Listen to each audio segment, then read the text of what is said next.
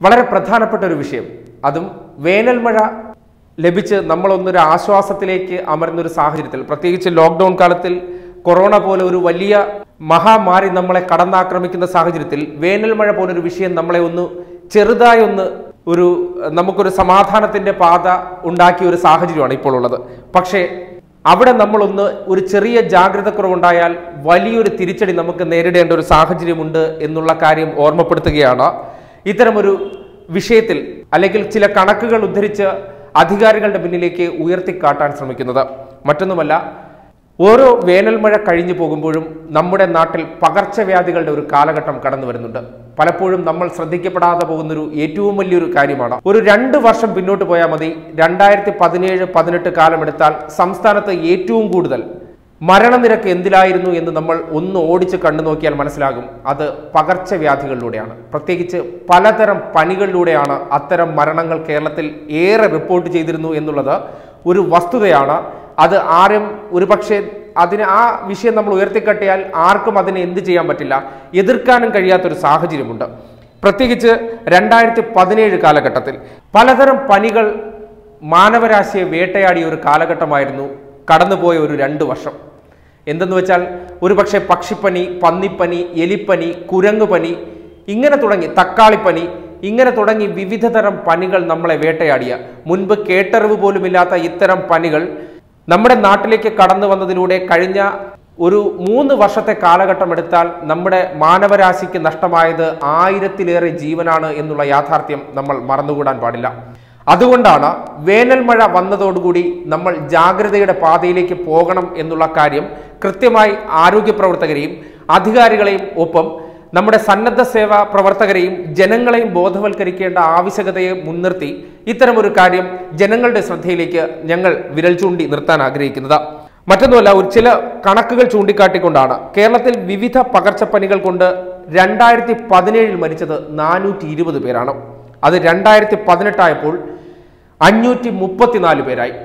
2019 എത്തുമ്പോൾ മരണനിരക്ക് കുറഞ്ഞിട്ടുണ്ടെങ്കിലും ഏകദേശം 300ഓളം പേർക്ക് ആ തരത്തിലും ജീവഹാനി സംഭവിച്ചു 2019. പക്ഷേ ഈ 2 സന്ദർഭങ്ങളിൽ നമ്മൾ മറക്കാതെ പോകേണ്ടാത്ത ഒരു കാര്യമുണ്ട്. ഒരു നിപ്പയും നമ്മളെ വന്ന് കടന്നാക്രമിച്ച് 21 പേരുടെ ജീവൻ കവർന്നു പോയ ഒരു സാഹചര്യവും നമ്മളുടെ മുന്നിലുണ്ട്.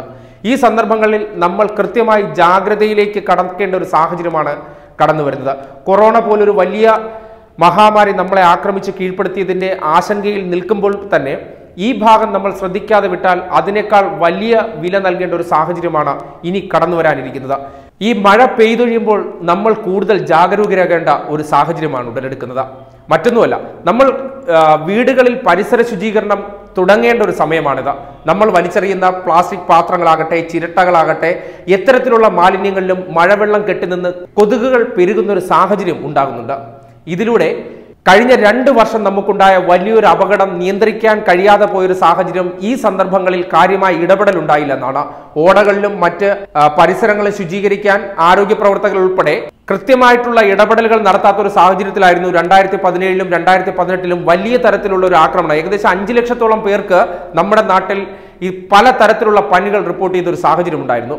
അത് കഴിഞ്ഞ് 2018-ലും സമാന്തരമായി ഇതേ സംഭവം തന്നെ ഉണ്ടാവുന്നു. പക്ഷേ ആ സന്ദർഭങ്ങളിലെല്ലാം നമുക്ക് ചൂണ്ടിക്കാട്ടാനുണ്ടായിരുന്നു, ഒരു പ്രളയം വന്നതിന്റെ ഭാഗമായിട്ടാണ് ഇത്തരത്തിലൊരു പകർച്ചവ്യാധികൾ നമ്മുടെ നാട്ടിലേക്ക് കടന്നാക്രമിക്കുന്ന ഒരു സാഹചര്യം ഉണ്ടായി എന്ന് നമുക്ക് വിലയിരുത്തേണ്ടി വരും. പക്ഷേ എന്നാൽ 2019-ഉം 2020-ഉം എത്തുമ്പോഴുള്ള സാഹചര്യം എന്ന് പറഞ്ഞാൽ, കൊറോണ പോലൊരു വലിയ വൈറസ് നമ്മുടെ മേലേക്ക് ആക്രമണം അഴിച്ചുവിട്ട ഒരു സാഹചര്യത്തിൽ നമ്മളുടെ ശ്രദ്ധ മുഴുവൻ ആ മേഖലയിലേക്കാണ്.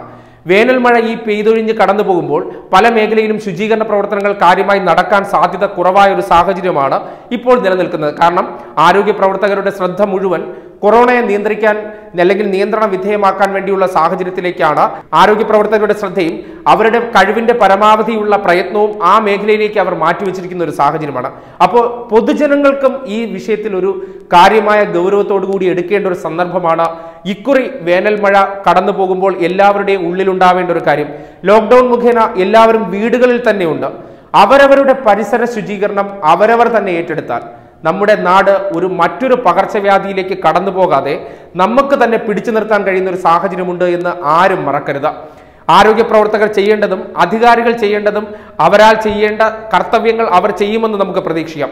പക്ഷേ വ്യക്തി ശുചിത്വവും ഒപ്പം പരിസര ശുചീകരണവും ഓരോ വ്യക്തിയിൽ അധിഷ്ഠിതമാണെന്ന് ആരും മറക്കരുത്. ഇല്ലെങ്കിൽ വരും മാസങ്ങളിൽ ഡെങ്കിപ്പനിയും കുരങ്ങുപനിയും ഇപ്പോൾ തന്നെ നമ്മുടെ നാട്ടിൽ വയനാട് പോലുള്ള പ്രദേശങ്ങളിൽ ഇത്തരം പനികൾ റിപ്പോർട്ട് ചെയ്യുകയും പല മേഖലകളിലും ചില ആശുപത്രികൾ എന്താക്കി ഇത്തരം പനികൾക്ക് വേണ്ടി തന്നെ മാറ്റേണ്ട ഒരു സാഹചര്യമുണ്ട്. നിലവിൽ നമ്മുടെ നാട്ടിലെ മിക്ക ആശുപത്രികളും പ്രാഥമിക ആരോഗ്യ കേന്ദ്രങ്ങൾ ഉൾപ്പെടെ കൊറോണ വൈറസിനെ സംബന്ധിച്ചുള്ള ശക്തമായ ആ വിഷയങ്ങളിലാണ് ശ്രദ്ധ കേന്ദ്രീകരിച്ചിരിക്കുന്നതുള്ള യാഥാർത്ഥ്യം ആരും മറക്കാൻ പാടില്ല. അപ്പോൾ അത്തരം വിഷയങ്ങൾ അവരുടെ ഒരു ശ്രദ്ധ മാറിപ്പോയാൽ പോലും വ്യക്തികൾ എന്ന നിലയിലും അല്ലെങ്കിൽ ഒരു സമൂഹം എന്ന നിലയിലും ഈ വിഷയത്തിൽ അവരവരുടേതാൽ കഴിയുന്ന തരത്തിലുള്ള ജാഗ്രത ഉണ്ടാവണം. ജാഗ്രത ഉണ്ടായില്ലെങ്കിൽ വരും നാളുകളിൽ ഇതിനേക്കാൾ വലിയ വില നമ്മൾ ഓരോരുത്തരും കൊടുക്കേണ്ടി വരുമെന്നാണ് ഈ വിഷയത്തിൽ പറയാനുള്ളത്.